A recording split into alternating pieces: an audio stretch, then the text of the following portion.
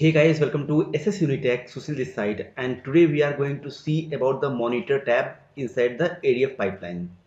So go to in the browser and we'll see about the monitor. So here we are. So in the last video we have discussed about the copy data activity. If you haven't watched the last video of this video series, so I would strongly recommend to watch that video before going forward, and I'll provide the link of that video in the description of this video so you can directly go and watch. So in the copy data activity, we are going to load the data from our source to destination, and in our source that is the Azure SQL, and in the destination that is again Azure SQL. So we are going to load the data from employee table to the employee destination table that we have already seen in the last video. So let me try to debug this. So it will take a little bit time, so we can wait. So here it is executed successfully. Now in the left side we can see the author tab, and after that we can see the monitor. So we can click on the monitor tab, and in this video we are going to see about this monitor tab. So here we can see the first option is the dashboard. So in the dashboard, as of now we don't have any dashboard, so it's blank here. Now inside the run we can see the pipeline run, and second is the trigger run. So let me click on the pipeline run. So in the pipeline run, here we can see the two options. First option is triggered and second option is the debug. So as we did not discuss about the trigger, so when we are going to execute our package by using trigger, so that execution we can see here.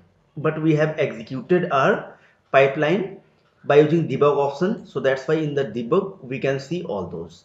So this is the pipeline name, that is copy details, and second here we can see this pencil icon. So let me click on that pencil icon.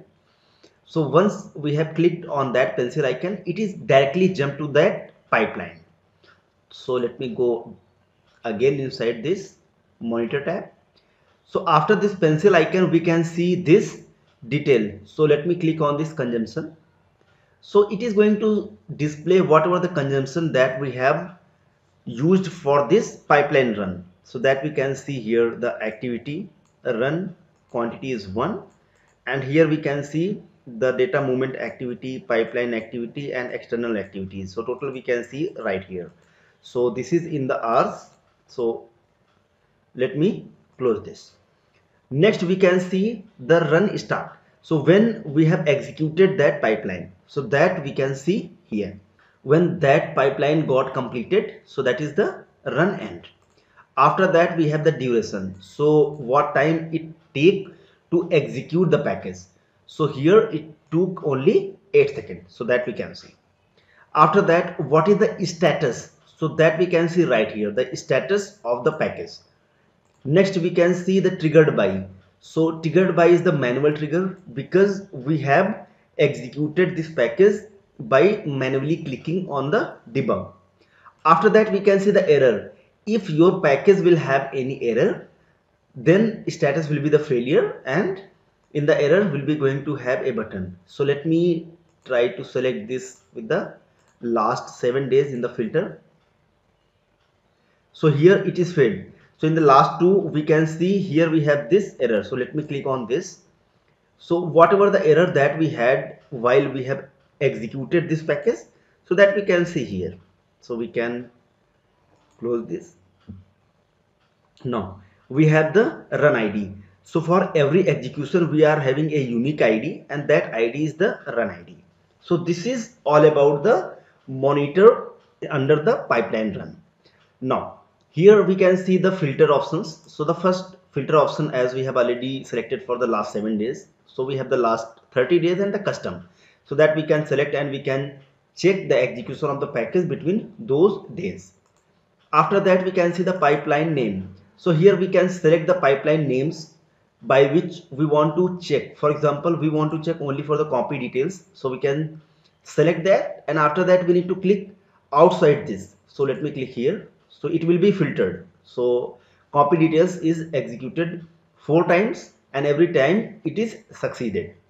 So this is the pipeline name, and after that we have the status. So here we have the succeed, in progress, queue, failed, and cancelled. So these are the status that we have. So we can filter out this list by using these statuses as well. And here we have this add filter option. So let me click on this add filter.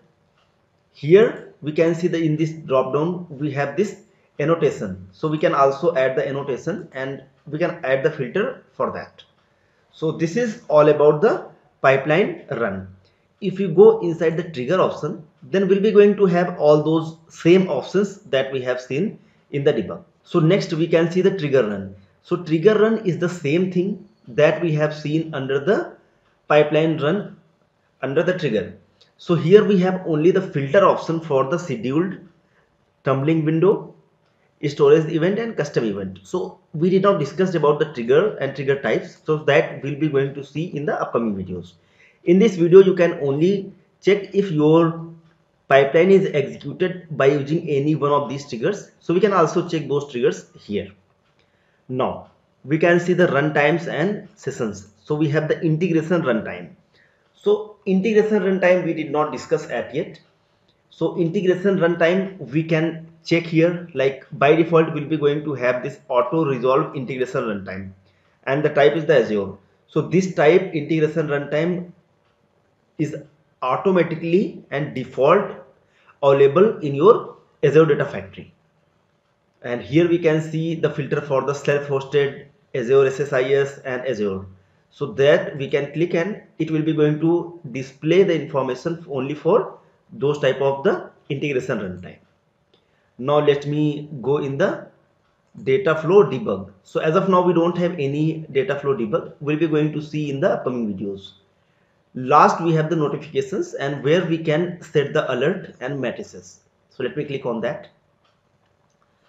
So here we did not created any alert or the matrix, so that we can see not available, like we don't have any result. So in this video we are not going to more concerned to create the alerts and matrices. So we'll be going to see in the upcoming videos as well. So this is all about the monitor tab. So thank you so much for watching this video.